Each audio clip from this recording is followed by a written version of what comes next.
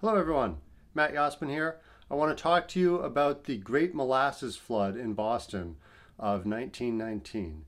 Now it's not exactly the 101st anniversary of it because the Great Molasses Flood happened on January 15th, 1919, and today is January 19th, 2020, so it's 101 years and 4 days. But even so, it's pretty close to the anniversary. In the Great Molasses Flood, there was a tank of molasses, an industrial tank used to store molasses for fermenting, for producing alcohol. The tank was steel and about 50 feet high and about 90 feet in diameter and located near Commercial Street in the North End in downtown Boston.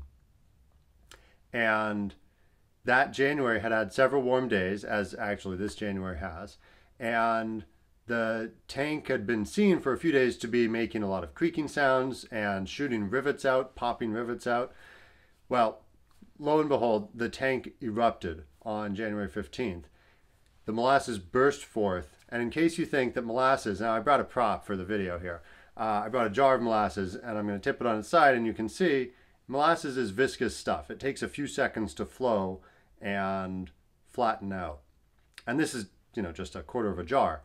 But if you've got 2 million gallons of molasses, as there was in this tank, and it bursts out, it might be, as this was, a 35-foot high wall of molasses when it started. And it moved quickly enough, maybe it was 30 feet high at the outset. Reports vary. It moved perhaps at 30 or 35 miles an hour at the start, too fast for anyone to outrace it. It swept up people and horses and carts and vehicles and trolleys and buildings, because that much molasses moving that quickly, even if it's just 2 feet deep, is enough to hit a building and carry it off its foundation. From the physics standpoint, if you stand outside in a wind that's 60 miles an hour, you can walk through that, but you can't cross a stream that's moving, say, 15 miles an hour or even 10. It would sweep you away. Well, molasses is more viscous than water, so at the same speed, it's carrying more momentum and will exert more force on you or on a building. So it swept buildings off its foundation.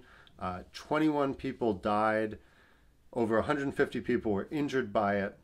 And I don't know how many horses were killed. And in addition to all of that, there was extensive property damage. To this day, there are residents who will tell you that when it is especially warm in the summer, you can still smell molasses evaporating from the street, from the cobbles in the area. Whether that's true or not, you should visit and see for yourself. Now, as a patent attorney, I was fascinated by this bit of Boston history because while there's not a whole lot of clear research linking what the tank was with what patents were in effect at the time, there was a fair number of patents already issued for steel storage tanks of the sort that were used. What you've hopefully seen in the video here are images from patents and photos of the tank that was used. So I've tried to show you a bit of a comparison in those. And if you do visit Boston or have questions about the Great Molasses Flood, please let me know. You can leave me a note in the comments, send me a message. My email is hello@yospanlaw.com. My phone is 617-340-9295. I'll include a link to the blog post that I wrote about the Molasses Flood last year at the 100th anniversary. And as always, thanks for watching. Take care.